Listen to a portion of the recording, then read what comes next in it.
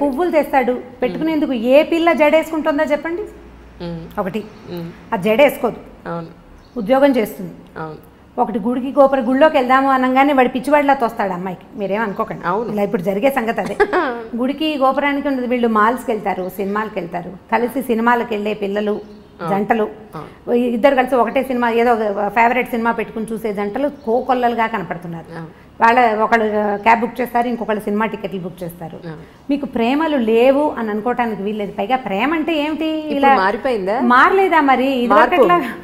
అంటే ప్రేమ ఆ రూపంలో లేదు, వేరే రూపంలో ఉంది. అంటే మీరు అనుకునే రూపం, మీరు సినిమాటిక్ 80s లో సినిమా కథే చెప్తున్నారు మీరు.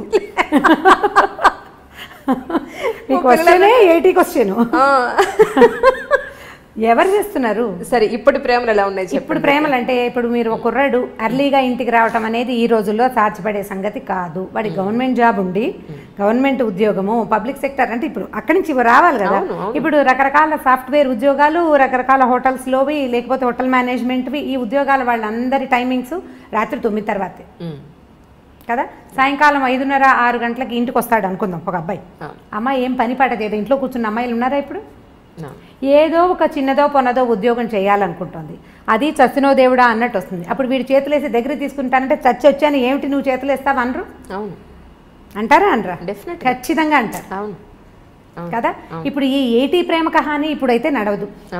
ఇప్పుడు మనకు నడిచేది ఏమిటంటే వీళ్ళిద్దరూ కొట్టుకు చావకుండా ఉండటమే ప్రేమ, అంతే. ఈ కొట్టుకు చావకుండా ఉండాలంటే నీ ఉద్యోగం టైమింగ్స్ వేరు, నా ఉద్యోగం టైమింగ్స్ వేరు. మీ ఆఫీస్లో హాయిగా ఉంటుంది, మా ఆఫీస్లో కాల్చుకు తింటున్నారు, ఇలాంటి పాయింట్లు. లేదా నీకు ఉద్యోగం, నీకు ఒక 15,000 జీతం పెరిగింది, నాకు 10,000 పెరిగింది, అలాంటి విషయాల మీద పోట్లాడుకోకుండా ఉండి వీళ్ళు పేరెంట్స్ని ఎంతసేపు మధ్యలోకి తీసుకొచ్చి మీరు పెళ్లి చేశారు. ఇది ఇప్పుడు లవ్ మ్యారేజ్ అయితే వేరే కదా అనుకోండి. ఇప్పుడు అరేంజ్డ్ మ్యారేజ్ అయితే అమ్మ నాన్న చేరుతుంటారు కదా మధ్యలో, వాళ్ళని ఎంతసేపు ఏమంటారు పంచాయతీలకు పిలవకుండా ఉంటే దాన్నే ప్రేమ అనుకోవాలి ప్రస్తుతం. ఏ పంచాయతీ లేదంటే వాళ్ళు ప్రేమగా ఉన్నట్టు. మీకు ప్రేమ అంటే ఇబ్బంది పెట్టకుండా ఉండటము ప్రేమ, అంతేగాని సినిమా చూపించటమో, బయటికి తీసుకెళ్ళటమో, ఏదైనా తినిపించటమో దాన్ని పూర్తి స్థాయి ప్రేమగా అనుకోవడం మనకి వీల్లేదు. ఇప్పుడు ఇబ్బంది పెట్టకూడదు, సతాయించకూడదు, ఎంతో కొంత హెల్ప్ఫుల్గా ఉండటం, దాన్నే ఈ రోజుల నాటికి ప్రేమని అనుకోవాలనిపిస్తుంది నాకు. ఇప్పుడు అమ్మాయి ఏదో ప్రెగ్నెన్సీ, ఆఫీస్కి వెళ్తుంది, ఎట్లా కష్టపడి వెళ్తుంది, దానికి కొంచెం హెల్ప్ చేయటం, కొంచెం పని చేయటం. ఆ అమ్మాయి వచ్చేసరికి పనులు పేర్చి ఉంచకుండా కొంత పని అయినా చేసి కూర్చోబెట్టి వీడే సరుకులు కొనుక్కొచ్చి అవన్నీ చేయక్కర్లేదు, కొంత హెల్ప్ చేస్తే చాలు. మనం ఎలా తెలుసుకుంటున్నామంటే అడ్వర్టైజ్మెంట్స్లో కూడా అవే కనిపిస్తాయి. అమ్మాయి కాళ్ళు చాపుకొని కూర్చుంటే మొగుడు ఇల్లు వాకిలి తుడుస్తూ కనిపిస్తాడు. అది చూసి వీళ్ళు నువ్వు అలా తుడవట్లేదు అంటే ఎవరు తుడుస్తారు? ఎక్కడైనా జరుగుతుందా అట్లా? ఎక్కడా జరగదు. నువ్వు ఒళ్ళంచకుండా కాళ్ళు చాపు కూర్చుంటే నీకు నార్మల్ డెలివరీ ఎలా అవుతుంది? నువ్వు పిల్లడికి పాలిచ్చి ఎలా పెంచుకుంటావు? నువ్వు 4 పనులు చేసుకుంటేనే బాగుంటుంది. పనులు 4 చేసుకుంటే అన్ని రకాల పనులు చేసి నువ్వు చెయ్యలేని పనికి అతని సహాయం తీసుకోవాలి. చేయగలిగే పనులకి సహాయం తీసుకుని కాళ్ళు చాపు కూర్చోవాలంటే ఏం పద్ధతులు అవి? దాన్ని ప్రేమ అని అనడానికి వీల్లేదు, ఓవరాక్షన్ అని అంత ఓవరాక్షన్ చేయక్కర్లేదు. ఇబ్బంది పెట్టకుండా ఉండటమే ప్రేమ అని నేను భావిస్తాను. స్టవ్ మీద పాలు పెట్టాం, పాలు పొంగుతున్నాయని హాల్లో నుంచి చెప్పకూడదు. అప్పుడేదో పని చేసుకుంటుంటే మగవాడు వెళ్ళి స్టవ్ ఆపాడండి, అది ప్రేమ. లైట్ ఫ్యాన్ వదిలేసావు అని అనకుండా వీళ్ళు అటు నుంచి వస్తూ లైట్ ఫ్యాన్ వదిలేసి చాలామంది ఏం చేస్తారంటే అక్కడ చూసి వచ్చి హాల్లోకి వచ్చేసి ఆ గదిలో లైట్ ఫ్యాన్ ఎవరి కోసం తిరుగుతున్నాయి అని అడుగుతారు. అవును కదా, దాన్ని ప్రేమ అనరు. ఆపేసి ఫ్యాన్ వదిలేసి వస్తున్నావు, కరెంట్ వేస్ట్ అని క్లాస్ తీయచ్చు, దీని ప్రేమ అనిపించుకుంటుంది. కొంచెం క్లాస్ తీసే ప్రేమ పర్వాలేదు, ప్రైవేట్ క్లాసులు తీసే ప్రేమలు కూడా కొన్ని ఉంటాయి. నువ్వు అన్నీ ఇలాగే చేస్తున్నావు ఈ మధ్య అని వాళ్ళు ఆ పని చేసేసి చెప్పడం. ఇప్పుడు ఇది కూడా చేయకుండా ఏమీ చేయకుండా ఉంటే మాత్రం దాన్ని ప్రేమ అనడానికి వీల్లేదు. ఇంత మాత్రం ప్రేమని ఈ రోజుల్లో ఎక్స్పెక్ట్ చేయొచ్చు. అంతేగాని సినిమాటిక్గా సాయంకాలం అయ్యేసరికల్లా వచ్చేసి మనకు పనులు చేసి పెట్టేసి మన బయటికి తీసుకెళ్ళేసి వాడు ఎంత చచ్చిపోతున్నారు. ఇవాళ రేపు ఉద్యోగాల్లో ఎంత స్ట్రగుల్ అవుతున్నారు. ఉద్యోగాల్లో పోటీ, ట్రాఫిక్లో హడావిడి, ఎంత బాధపడుతున్నారో. పైగా ఎంతసేపు నెల తిరిగేసరికి వచ్చేసే ఈఎంఐలు, ఈ లోన్లు, క్రెడిట్ కార్డులు, అవన్నీ మన వెసులుబాటు కోసం ప్రతి వస్తువు పదునైన కత్తే కదా. క్రెడిట్ కార్డు ఎంత సంతోషంగా ఉండేదో కొత్తల్లో. అది కట్టేటప్పుడు రక్తాశ్రువులు వస్తాయి, రక్తకన్నీరే, మనకి దుఃఖం వస్తుంది. బాబోయ్ ఇదంతా కట్టాల్సి వస్తుంది. వాడుకుని గీసేసేటప్పుడు గొప్ప సరదాగా ఉంటుంది.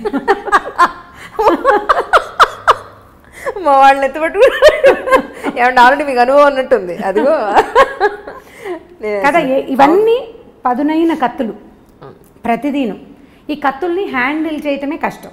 ఇప్పుడు మగవాడు ఒకడు ఉద్యోగం చేసి ఆడవాళ్ళు ఇంట్లో కూర్చుంటుంటే వీళ్ళకి ఏమనిపిస్తుంది, శని ఆదివారాలు సెలవులు రాగానే వీడు మనని బాగా తిప్పేయాలి, అక్కడికి తీసుకెళ్ళాలి, ఇక్కడికి తీసుకెళ్ళాలంటే ఈ 5 రోజులు చచ్చి ఉండి పైగా ఈ వర్క్ అంతా శనివారం రాత్రి లోపల సోమవారం పొద్దుటికి అది రిపోర్ట్ అందించేసేయాల్సిన ఉద్యోగాలు ఉంటాయి. వాడు ఏం సరదా పడతాడు పాపం? వాళ్ళు ఎలా సరదా పడగలుగుతారు? ఫ్రీగా ఉండటానికి వాళ్ళకి పెద్దగా అవకాశం లేదు. అసలు మన ఉద్యోగ వ్యవస్థే పరమ దౌర్భాగ్యంగా ఉంది. ఇప్పుడు వర్కింగ్ అవర్స్ బాగుండట్లేదు కదా, వర్క్ కల్చర్లు బాగుండట్లా, వాడు స్ట్రెస్ ఫీల్ అవుతుంటాడు. వాళ్ళు ఏమనుకుంటారు, మగవాళ్ళు ఏమనుకుంటారు, వీళ్ళు మనని రిలాక్స్ చేయాలి, ఆడవాళ్ళ వల్ల రిలాక్సేషన్ రావాలంటే. ఇప్పుడు నేను సినిమాటిక్ మంత్రదండం, ఇది కూడా 80s 70sలో హీరోయిన్లు ఎన్ని కష్టాలైన పడి ఇంటికి వచ్చేసరికల్లా చక్కగా శుభ్రమైన ఇల్లు, తెల్లటి పక్కలు, మల్లె పువ్వులు లాంటి మంచాలు, ఇలాంటివి చాలా చదివేవాళ్ళం చిన్నప్పుడు. అలా మంత్రదండం లాగా చేయటము ఆడవాళ్ళ వల్ల కాదు. సో 70s 80s ప్రేమ కథలు, అప్పట్లో ఉండే ప్రేమలు మనం తెలుసుకున్నవి. మన ఇళ్లలో మనం చూసే మహాంజలి, మీరు ఆలోచించి చూడండి. 80sలో మన అమ్మ నాన్న, 80sలో మనం చిన్నపిల్లలం కదా, మన అమ్మ నాన్న, మన అక్క బావ, మన మామయ్య, మన అత్తయ్య, పోనీ బాబాయ్ పిన్ని, ఇలా సినిమాటిక్గా ఉన్నారా? ఆలోచించి చూడండి. లేరు. అప్పుడు బాధ్యతలు, పనులు విపరీతంగా, పనే పాట. ఇప్పుడు మనకి ఏమీ లేవు పనులు. మగవాళ్ళకి పనులు తక్కువే, ఆడవాళ్ళకి పనులు తక్కువే. మనకి విపరీతంగా ఉన్నది డ్రైవింగ్, పొల్యూషన్, స్ట్రెస్, ప్రతిదానికి అవే హెచ్చుగా ఉన్నాయి. మరి ఇప్పుడు అప్పట్లో బాధ్యతల వల్ల ప్రేమలు తక్కువగా ఉండేవి, సినిమాటిక్ ప్రేమలు లేవు. ఇప్పుడు స్ట్రెస్ వల్ల సినిమాటిక్ ప్రేమలు తక్కువగా ఉంటున్నాయి. మనం స్ట్రెస్సే ఎక్కువ తీసుకుంటున్నాం. ఇప్పుడు శని ఆదివారాలు ఉన్నాయనుకుందాం మన దగ్గర, పోనీ ఒక ఆదివారం ఉంది, దాన్ని సగం చేసుకోవడానికి ట్రై చేయండి. మనం ప్రేమని కొంచెం సినిమాటిక్గా సాధించగలుగుతాం. సగం చేసుకోవడం, పొద్దున పూట బయట తిరిగి, లేదా ఇప్పుడు బఫే బ్రేక్ఫాస్ట్లు అవి కనపడుతుంటాయి ఊళ్ళల్లో, సిటీలోనే, టౌన్స్లో కూడా ఉన్నాయిలేండి. విజయవాడ, గుడివాడ కూడా ఏం తీసుకోలేదు హైదరాబాద్ కంటే. అవి ఆదిలాబాద్లో లేదు కానీ మన నిజామాబాద్ అలాంటి ఊళ్ళల్లో కూడా ఉన్నాయి. పగలు మధ్యాహ్నం దాకా మీరు ఎంజాయ్ చేద్దాం, ఎక్కడికైనా వెళ్దాం, ఎవరింటికైనా వెళ్దాం, గుడికి గోపురానికి వెళ్దాం, సాధ్యమైనంత ప్రేమగా ప్రవర్తించడానికి ట్రై చేసి మధ్యాహ్నం నుంచి మగవాళ్ళని వాళ్ళ వర్క్ వాళ్ళని చేసుకొని ఇస్తే అటే కొట్లాడుకోకుండా మనం కొంత ప్రేమ కథని సాధించగలుగుతాం. ఎంతో కొంత. ఇది కష్టం, చాలా కష్టం అండి, నిజం. పని పూర్తి చేసేసుకోండి, తర్వాత నేను బజార్ వెళ్దాము అని పాతకాలపు హీరోయిన్ల లాగా మనము చెప్పలేకపోతాం. రుసరుసలాడుతూ ధుమధుమలాడుతూ ఉంటాం. వారం నుంచి చూస్తాను, నువ్వు ఎప్పుడు పని పెట్టుకుంటావు, దిక్కుమాలిన ఆఫీసు. అయితే అదే దిక్కుమాలిన ఆఫీసు మనకి అన్నాన్ని, పువ్వుల్ని, వీటిని ఇస్తుందని మనం అనేటప్పుడు మనకు గుర్తురాదు. న్యాచురల్ కదా. నేను చెప్పలేదా, నోరు పదునుగా ఉంటుందని, నాలిక బహుపదునైనది. అది ఏమంటుందో దానికే తెలియదు ఒక్కొక్కసారి. ఏమంటున్నామో మనకు అర్థం కాదు కదా, ఉద్వేగం వచ్చేస్తుంటుంది లోపల నుంచి. ఆ వచ్చే ఇరిటేషన్ తోటి మనం ఏదో ఒకటి మాట్లాడతాం. అవన్నీ రేపొద్దున ఆయుధాలుగా మన మీదే సంధించబడతాయి. నువ్వే మానేమన్నా ఉద్యోగం అంటే, వెధ ఉద్యోగం మానేసేయి అన్నాం అనుకోండి, ఉద్యోగం సీరియస్గా జాబ్ మానేస్తే అప్పటి నుంచి రోజు బెంగగానే ఉంటుంది, ఎప్పుడు మంచి ఉద్యోగం వస్తుందో అన్న టెన్షన్ కదా. సో ఇది అంత ప్రేమను సాధించలేము మనం. కొద్దిగా ఆలోచించి ఈ రోజులకు సరిపడా పువ్వులు అవి ఎక్స్పెక్ట్ చేయకూడదు. హిందీ సీరియల్స్ మీరు చూసారో లేదో, మేము ఆ మధ్య బాగా చూస్తుండేవాళ్ళం. మా పని మనిషికి చాలా ఇంట్రెస్ట్, అది రాగానే సీరియల్ పెట్టంటుండే, అది చాలా బాగుందని. వాడు ఇంటికి రాగానే కుర్రాడు గులాబీ పువ్వు పట్టుకొచ్చిస్తాడు. రోజు ఏం చేస్తారు, మా వారు అంటుంటాడు చెవులో పెట్టుకోమంటున్నాడు. ప్రతిరోజు ఒక గులాబీ మొగ్గ పట్టుకొచ్చి ఇస్తుంటాడు. అంటే బయట నుంచి వచ్చేటప్పుడు పువ్వులు పట్టుకొచ్చి ఇవ్వటం, ఆవిడని శాంతింప చేయాలంటే పువ్వులు పట్టుకొచ్చి ఇవ్వాలి. మా పని మనిషి అడిగేది, అమ్మ మనం ఒక మూర కొంటే సరిపోతుంది, ఈ బంచి ఏ 100 రూపాయలు ఉంటుంది, మూర 10 రూపాయలకి వస్తుంది. తమిళ సినిమాల్లో కనిపిస్తాయి పువ్వులు పట్టుకొచ్చి ఇస్తూ ఉండటం. ఇవాళ రేపు మన సినిమాల్లో చాలా తగ్గిపోయినాయండి సినిమాటిక్ వేషాలు. సినిమా వాళ్ళు కూడా ఇవాళ రేపు వేయటం మనం ఎందుకు మానేశారు. మీరు ఆలోచించండి, నాకు అస్సలు గుర్తులేదు. నేను బాగా ఆలోచిస్తాను. నేను మా చిన్నక్కయ్య దగ్గర ఉండేదాన్ని. మా బావ ఎప్పుడైనా పువ్వులు తెచ్చిచ్చిన సంఘటనే నాకు జ్ఞాపకం రాదు. బాగా ఎంత ఆలోచించిన అవి చూసినప్పుడల్లా అనుకుంటాం, మా అక్కయ్యలు బావలు ఏమిటి ఇలా ఎప్పుడు చేయలేదు. ఇప్పుడు ఎలా చేస్తారు, ఇప్పుడు కూడా చేయరు కదా, అది చేయలేం. ఓకే, అవి కేవలం సినిమాటిక్ థింగ్సే. అప్పుడప్పుడు ఒక్కొక్కసారి జరుగుతాయి జీవితంలో. బట్ అదే ఇప్పుడు మన దగ్గర అయితే క్యాండిల్ లైట్ డిన్నర్కి తీసుకెళ్తాము, డిన్నర్లకు తీసుకెళ్ళి ఇంకెక్కడికో తీసుకెళ్తాము, ఇంకేదో చేయటం.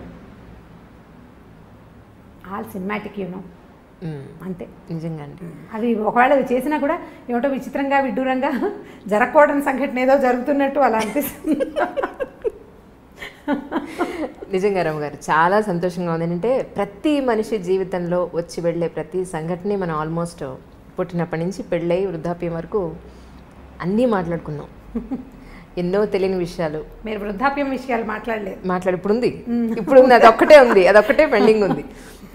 వృద్ధాప్య విషయంలో మాట్లాడాలి. యాక్చువల్లీ పిల్లలు పెద్ద అయిపోయి ఒక కపుల్కి పెళ్ళైన తర్వాత పిల్లలు, వాళ్ళ చదువులు, వాళ్ళ ఉద్యోగాలు, పెళ్ళిళ్ళు అయిపోయి వాళ్ళు వెళ్ళిపోయాక మళ్ళీ అల్టిమేట్గా మిగిలేది ఈ పేరెంట్స్ ఇద్దరే, వైఫ్ అండ్ హస్బెండ్స్ ఇద్దరే.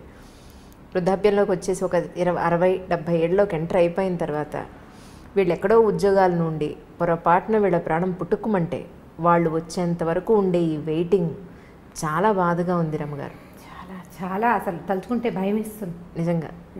రాళ్ళపల్లి గారు ఇష్యూలో ఆయన నాకు ఇంటర్వ్యూ ఇస్తాను ఒక 10 రోజుల క్రితమే మాట్లాడాను ఆయనతోటి. ఇంకా చాలా నీరసంగా ఉంది అంజలి, ఇంకొక 10 రోజుల్లో చేద్దాం అన్నారు ఇంటర్వ్యూ. తనికెళ్ళ భరణి గారు అదే అన్నారు, ఆయన చనిపోయారమ్మా, ఇంటర్వ్యూ అవ్వలేదు కదా, చేస్తుంటే మాత్రం నీదే ఆఖరి ఇంటర్వ్యూ అయి ఉండేది. ఇప్పుడు వాళ్ళ అమ్మాయి కోసం ఎదురు చూపులు, ఆయన బాడీని మార్చరీలో పెట్టాం, ఆ అమ్మాయి రావాలి, ఈయన అంత్యక్రియలు జరగాలి అని. ఎన్ని రోజులు వెయిట్ చేస్తారో ఏమో మరి నాకు తెలియదు, కానీ 2 లేదా 3 రోజులు. చాలా బాధగా ఉంది. ఈ అమెరికాలో ఫారిన్ కంట్రీస్లో సెటిల్ అయ్యే పిల్లల పేరెంట్స్ అందరి దుస్థితి అదే. ఇప్పుడు ఇదివరకు అనేవాళ్ళు ఎలా బతికేమనేది కాదు, ఎలా పోయామనేది ఇంపార్టెంట్. బతకటం ఒక రకమైన బతుకు అనుకోండి, ఎట్లా కొట్లా. ఈ చనిపోయిన తర్వాత అసలు ఇలాంటి మాటలు మాట్లాడడానికి కూడా కష్టంగానే ఉంటుంది. వాళ్ళ పిల్లలు రాలేదు అంటే ఆ బాడీని ఇంట్లో పెట్టుకునేందుకు, వాళ్ళు చివరి క్షణం దాకా జీవించిన ఇంటికి ఇక దాన్ని ఉంచకూడదు. ఇలాంటి దుస్థితి ఎవరికి రాకూడదు అనిపిస్తుంది. మా కజిన్స్లో, చుట్టాల్లో, చుట్టుపక్కల ఎదురుకుండా ఇళ్లలో అసలు మేము ఉన్న లైన్కి, రాళ్లపల్లి గారి ఇంటి పక్కనే బిల్డింగ్లోనే ఉండేది, ఈ ఎదురుకుండా లైన్ అసలు వృద్ధాశ్రమాలు అంజలి. అవి అందరి ఇళ్లలోనూ ఓన్లీ పెద్దవాళ్లే ఉన్నారు. పిల్లలందరూ ఫారిన్లో సెటిల్ అయ్యారు. ఈ పెద్దవాళ్ళు ఓపికగా ఉన్ననాళ్ళు సంవత్సరం వెళ్ళొస్తూనే ఉంటారు. 6 నెలలు ఉండొస్తారు, 6 నెలలు ఇంటికి వచ్చి ఇక్కడ ఉంటుంటారు. ప్రతి సంవత్సరం లేదా 2 ఏళ్ళు ఉండిపోయి మధ్యలో ఎప్పుడో ఇక్కడికి వచ్చినప్పుడు వీళ్ళల్లో ఒకళ్ళు పోతే రెండో వాళ్ళ పరిస్థితి వర్ణనాతీతం. వీళ్ళు ఏం చేయాలో తెలీదు, ఇక్కడ ఎవ్వరు ఉండరు, ఏ ఆసరా ఉండదు. ఇలాంటప్పుడే కదా మోరల్ సపోర్టు, పిల్లల సపోర్టు కావాలి. ఒంటరిగా దిక్కులేని పక్షుల్లాగా అయిపోతారు. వాళ్ళు వచ్చేదాకా ఈ బాడీ, ఈ శరీరాన్ని ఇంట్లో ఉంచలేం కదా, ఉంచే అవకాశం లేదు. అసలు మార్చురీలు ఎందుకున్నాయిరా అనిపిస్తే ఇలాంటి దానికోసం ఉన్నట్టు అనిపిస్తుంది. వీళ్ళని అక్కడ ఉంచటం, ఈ 2వ రోజుకే సాయంకాలానికే అవసరం మారిపోతుంది కదా మన పరిస్థితి. ఈ మారిపోయే పరిస్థితిని అవాయిడ్ చేయడానికి అక్కడెక్కడో పెడితే కనీసం పోయినప్పుడు ఒక ఇద్దరు వాళ్ళ పక్కన కూర్చొని ఏడ్చే పరిస్థితి కూడా లేదు కదా, అది కూడా లేదు. వీళ్ళు ఇంట్లో ఉండిపోతారు. కానీ వీళ్ళు ఏడిస్తే వీళ్ళని ఓదార్చడానికి కూడా ఎవరు మనుషులు లేరు, పిల్లలు లేరు, ఎవరో వస్తారు చుట్టాల పక్కలు ఉన్నవాళ్ళు. మా ఎదురింట్లో చూశాను నేను ఇలాంటిదే. రాళ్ళపల్లి గారు పాపం ఆయన అక్కడ దిగి కారెక్కి వెళ్తుండేవారు ఎక్కడికైనా. నాకేం ప్రత్యక్షంగా వారితో పరిచయం లేదు, కానీ పక్కనే కదా బిల్డింగ్, దిగి వస్తుంటే చూస్తుండేవాళ్ళు. ఇప్పుడు వాళ్ళ అమ్మాయి వచ్చేదాకా ఆగాల్సిందే. ఎవరైనా ఇదే పరిస్థితి. ఈ అమ్మ నాన్నలు పెద్దవాళ్ళు అయ్యాక ఫారిన్లో సెటిల్ అయ్యే పిల్లలు ఆలోచించాలి దీని గురించి అనిపిస్తుంది నిజంగా. ఇప్పుడు వాళ్ళు పిల్లలు ఒక చోట ఉంటారు, వాళ్ళ పిల్లలు కూడా రేపు ఒక చోట, అంటే దీనికి పెద్ద ఇంపార్టెన్స్ ఇవ్వని మనస్తత్వాలు ఉన్నాయి అనుకోండి, అదేం పెద్ద ఇదేం కాదు. కానీ మనము ఆ స్థితిలోకి వచ్చాక కానీ కొన్ని విషయాలు మనకు అర్థం కాదు. మనం ఆ పరిస్థితిలోకి వెళ్తే కానీ అర్థం కాదు మనకి. ఇప్పుడు అర్థమయ్యాక మనం చేతులు కాలేక ఆకులు పట్టుకున్నట్టుగా అప్పుడు ఇంకా చేయగలిగేది ఏమీ లేదు కదా. కొంచెం ఆ పేరెంట్స్ పెద్దవాళ్ళు అయితే పిల్లలు ఇండియాలో ఉండి అని, లేదా వాళ్ళు ఎక్కడుంటారు అక్కడే ఉండటం, లేదా వీళ్ళని తమ దగ్గరే ఉంచుకోవటం లాంటిది ఏదైనా చేస్తే బాగుంటుందేమో అనిపిస్తుంది. వీళ్ళు అక్కడ ఇమ్మడలేకపోతారు పాపం, వీళ్ళు అక్కడ ఉండలేకపోతారు. వీళ్ళ ఎన్వైర్న్మెంట్కి ఒక అలవాటు పడి ఉంటాం కదా ఇది, అందుకని వీళ్ళు ఇక్కడ ఉండటం, వాళ్ళు బయట ఎక్కడో ఉండటం. ఈ బయట కంట్రీస్లో సెటిల్ అవ్వటం పిల్లలంటే ముందంతా భలే సరదాగా ఉంటుంది. అంటే వీళ్ళు నడి వయసులో ఉండగానే పిల్లలు బయటకు వెళ్ళిపోతారు, రకరకాల వస్తువులు పంపిస్తారు, బోల్డ్ డబ్బు వస్తుంది. అంతకుముందు చిన్న డబల్ బెడ్రూమ్ ఇళ్లలో ఉండేవాళ్ళు పెద్దగా లావిష్గా పెద్ద ఇళ్ళు కొనుక్కుంటారు, ఓ వంట మనిషిని పెట్టుకుంటారు. చాలా ఇళ్లలో కనపడుతుంది సహాయానికి. అక్కడి నుంచి ఓ పని మనిషిని ఎవరినో పెడతారు, అక్కడికి ఇక్కడికి ట్రిప్పులు వెళ్ళొస్తారు, పిల్లలు ఫ్లైట్లు బుక్ చేసేస్తారు, వెళ్తూ ఉంటారు. ఓపిక సడలని అంతకాలము బాగుంటుంది, చాలా ఎంజాయ్ చేస్తారు జీవితాన్ని పిల్లలు. బయట అందరూ కాదు, 80% ఇళ్లలో జరుగుతుంది ఇట్లా. కొన్ని ఎక్సెంట్రీస్ ఏవో చిత్రమైన కేసులు జరుగుతాయి, అసలు పట్టించుకొని కొడుకులు ఉన్న వాళ్ళు కూడా కనిపిస్తుంటారు, కానీ లోక సహజంగా జరిగేది. వీళ్ళ ఓపిక తగ్గి ఈ ఇద్దరిలో ఒకళ్ళు దాటిపోయే స్థితి వచ్చినప్పుడు అప్పుడు వస్తుంది సమస్య. కరెక్ట్. ఇప్పుడు ఇంతకాలం ఎంజాయ్ చేసి పిల్లల్ని ఏమంటారు, మీరు మమ్మల్ని వదిలిపెట్టి వెళ్ళిపోయారు, దూరాన్ని ఉన్నారు అని అనలేకపోతారు. వాళ్ళ కోసం వీళ్ళు వెయిట్ చేయాల్సే వస్తుంది. ఇప్పుడు ఒక మంచి ఒక చెడు అవునండి పక్కపక్కనే ఉంటాయి కదా.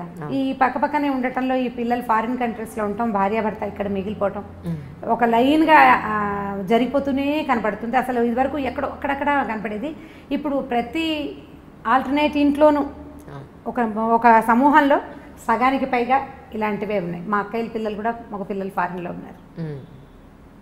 మా పరిస్థితులు కూడా అదే. కొన్నాళ్ళు పోయాక మేము కూడా అదే లైన్లోకి వెళ్తామని అనిపిస్తుంటుంది. మా అక్కయ్యలు పెద్దవాళ్ళు కొంచెం చాదస్తంగా కాస్త ధోరణిగా బిహేవ్ చేస్తే ఓ 10 ఏళ్ళు పోయాక నేను కూడా ఇంతేనేమో అనిపిస్తుంది. 10 ఏళ్ళు అలాగే అవుతాం కదా. ఇప్పుడు మీరు పై వాళ్ళని చూసే అవకాశం లేకపోతే చాలా నేర్చుకోలేము అంజలి.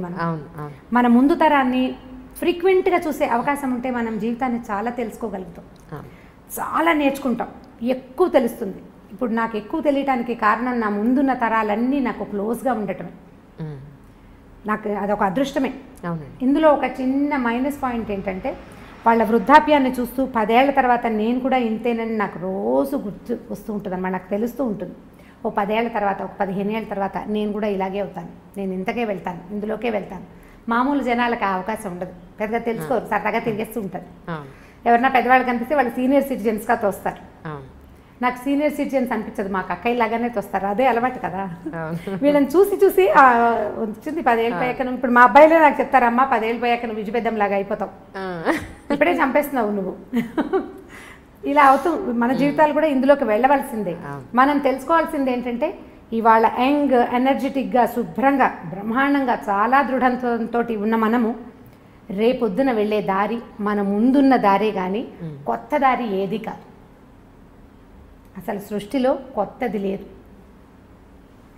ఏది లేదు. ఇప్పుడు మనం ఒక విశృంఖలమైన ప్రపంచాన్ని చూస్తున్నాం. మనని చూసినప్పుడు మన పేరెంట్స్ కూడా ఇలాగే అనుకున్నారు, ఏమిటో మారిపోతున్నారు పిల్లలను. మన అమ్మా నాన్నలు అంటే ఇప్పుడు మా అమ్మా నాన్నలు చేయలేదు కానీ సాధారణంగా మన ముందు తరంలో ఉన్న అమ్మా నాన్నలు పల్లెటూళ్ళు వదిలిపెట్టేసి టౌన్లకి వాటికి గవర్నమెంట్ ఉద్యోగాలకి వస్తున్నప్పుడు వాళ్ళ ముందు తరం కూడా అలాగే అనుకుంది. రోజులు మారాయి అన్నమాట ప్రతిసారి ప్రతి తరం తర్వాత పునరావృతం అవుతూనే ఉంటుంది, తిరుగుతూనే ఉంటుంది ఆ మాట. దాని నుంచి మనం తప్పించుకోలేకపోతాం. ఇప్పుడు మరీ పెరిగింది, రేపొద్దున ఇంకా పెరుగుతుంది.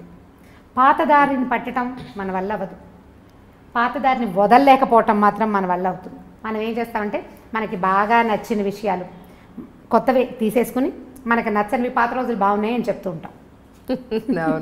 మనకి ఏది ఇష్టం లేదో ఇదివరకు మేము అలా చేసేవాళ్ళం కాదంటాం, కానీ మనం ఇదివరకు చేయనివి చాలా చాలా చాలా చాలా చాలా చాలా మన జీవితంలో తుడిచేసుకున్న లోపలికి వచ్చేసినాయి అంతే. తలంటి పోసుకోవటం దగ్గర నుంచి ఎక్కడున్నాయి అసలు కుంకుడుకాయలు ఎక్కడున్నాయి చెప్పండి. ప్రతిదీ మన తిండి, మన బట్టలు, మన అలవాట్లు, మన విధానాలు, మన ఇళ్ళు, మన వాకిళ్ళు, ప్రతి విషయం పండగ వచ్చినప్పుడు మనకి సీరియస్గా గుర్తొస్తుంది, ఈ పండగ నాడు మా ఇదేదో చెయ్యాలి అని. ఆ ఒకరోజు తర్వాత మర్చిపోతాం. కొంతమందికి పండగలు కూడా గుర్తురావు. పండగ ఇప్పుడు బాగా గుర్తు ఎలా వస్తుంటే టీవీలలో హోరెత్తిపోతూ ఉంటాయి కాబట్టి పండగలు గుర్తొస్తాయి. అవి బాగా ఉపయోగపడుతున్నాయి, ఆ విషయంలో మాత్రం బాగా ఉపయోగిస్తున్నాయి. ఇది మంచిగా చెడు అంటే మంచి చెడు కూడా ప్రతి అన్ని పదునైన కత్తులే కదా, ప్రతిదీ పదునైన కత్తే. ప్రతి దాన్ని మనం జాగ్రత్తగా వాడుకోవాల్సిందే అంతే. Please subscribe to iDream. For more videos, please subscribe to iDream. నేను మీ Jabardasth Naveen. For more videos, please subscribe to iDream. For more videos, subscribe to iDream. For more interesting videos, please subscribe to iDream. Hi, this is Anil Ravipudi. For more videos, please subscribe iDream Media. This is Manjula. For more videos, please subscribe iDream. For more videos, please subscribe to iDream channel. Don't miss it. అక్కడ ఒక గంట symbol ఉంటుంది, దాన్ని లాగి కొట్టండి, మర్చిపోదు. ఓకేనా? Subscribe to iDream.